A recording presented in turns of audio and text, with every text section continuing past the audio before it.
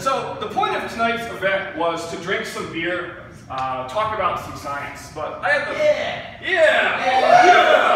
science. But I had the idea that why don't we drink some beer and talk about some beer at the very same time. It's a 2-for-1 on your beer tonight. So what we're going to do, let me set the situation up for you. We got a planet. Let's call it Mars. It's the 4th planet from the sun. It's pretty cool. We also have something else called beer. Beer is delicious. One day we're going to put humans on Mars, and we want those humans to be able to drink beer. Yes. But there's no beer on Mars right now, so how are we going to get that beer onto that red planet? Shoot it through a gun. Shoot it through a gun. That's a rather inefficient beer delivery mechanism, I'm afraid. So, before we get started, I want to offer a couple of disclaimers. Number one, I've never brewed beer.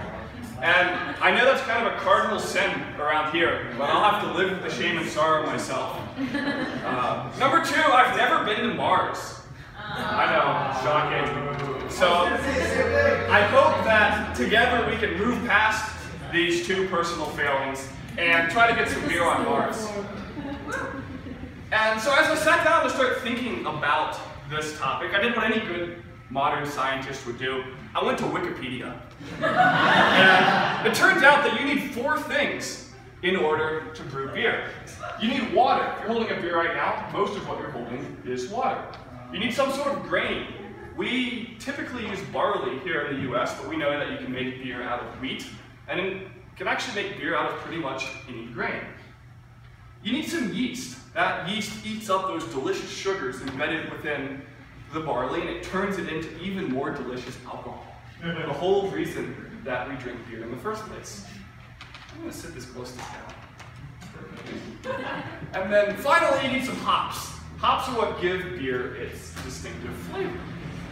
And so if we want to brew beer on Mars, we got to find all 4 of these things on Mars. But there's just one problem. None of these things are actually found on Mars.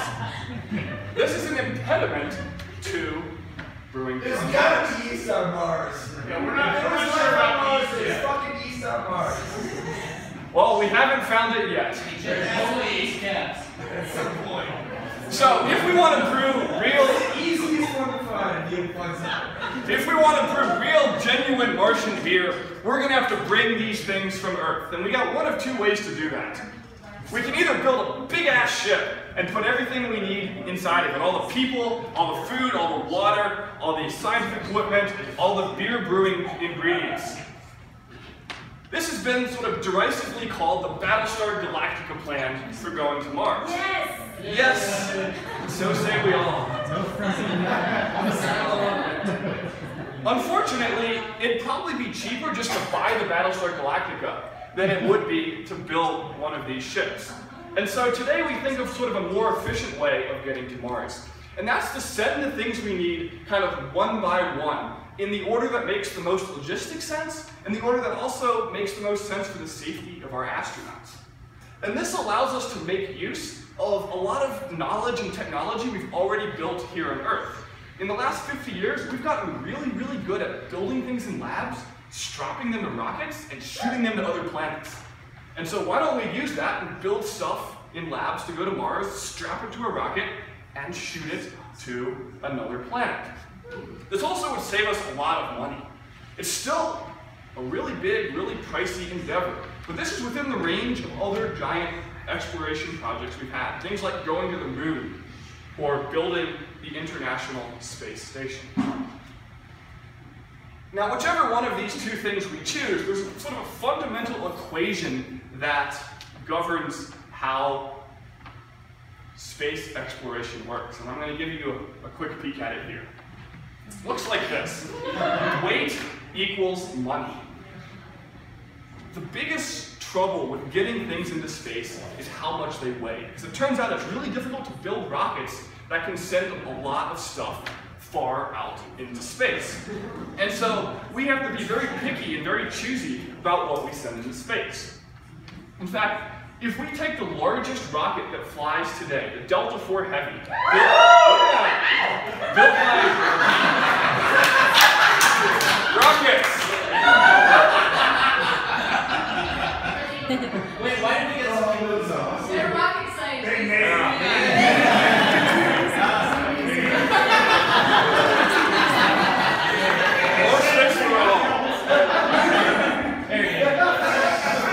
Built by Lockheed Martin here in Denver, as well as Boeing,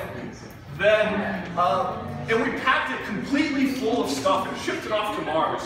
It would cost about $19,000 for every pound we wanted to put on that rocket. And when it costs $19,000 to put a handful of something into space, you really start to pick and choose what handfuls are important and what handfuls aren't quite so important. But the bad news is you need a lot of handfuls to brew beer. 1 pint of beer can take up to 300 pounds of water to produce. Now, some of you out there I see have beers in your hands, and you're probably sitting there looking at it wondering, this doesn't feel like 300 pounds.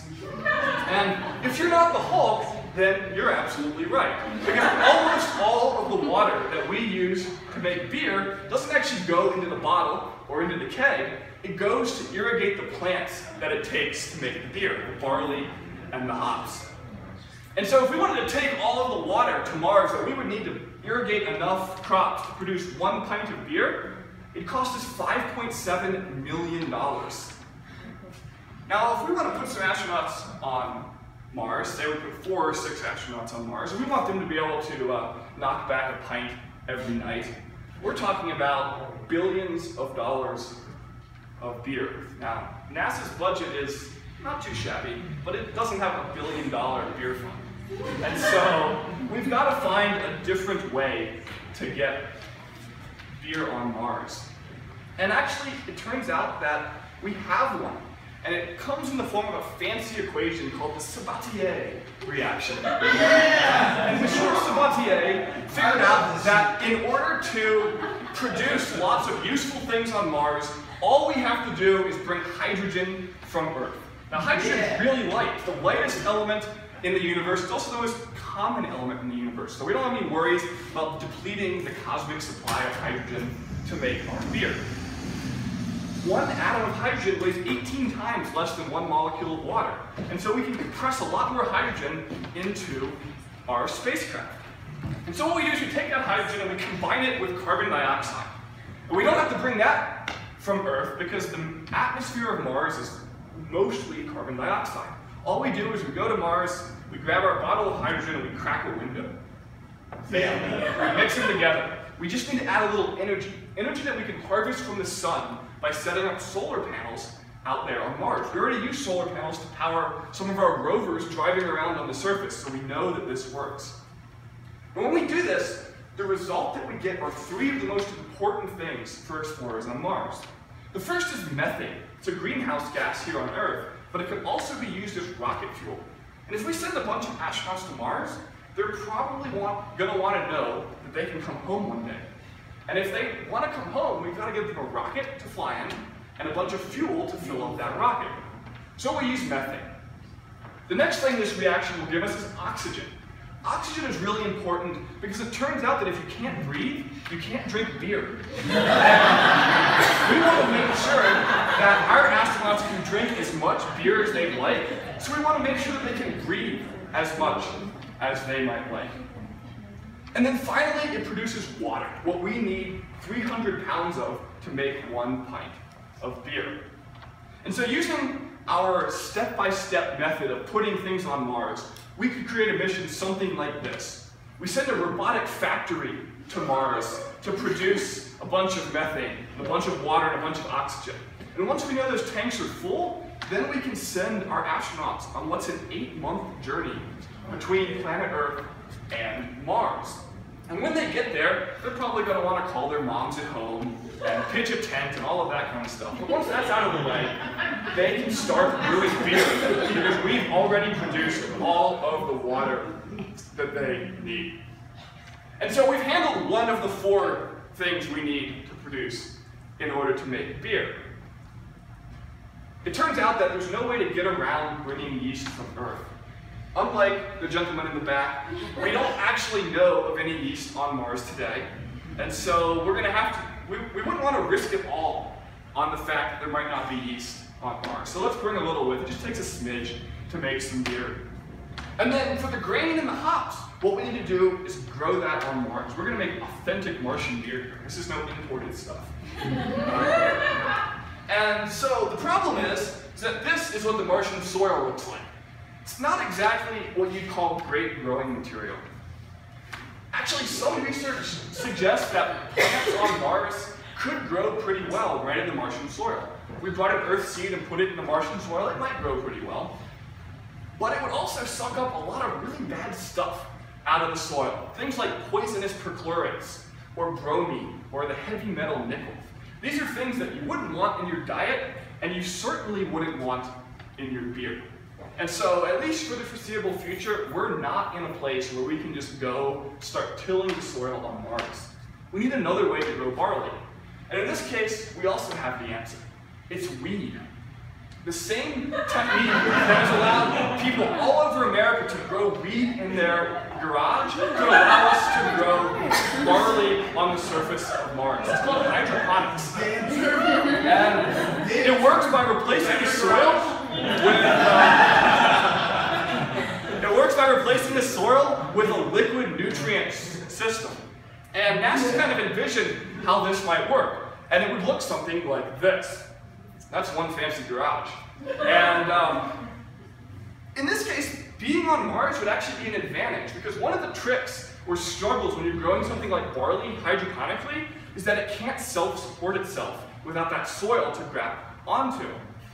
But as Brianna mentioned earlier, the gravity on Mars is just 1/3 of the gravity on Earth. And that means there's a lot less tugging that barley that hops back down, so it can grow tall and it can grow strong.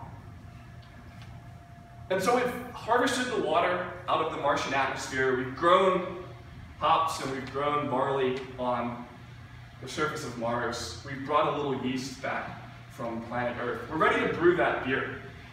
And we can do that. We bring the beer making equipment, we pour it all together, we let it sit, we do all those fancy beer steps, and out you get a nice pint of beer.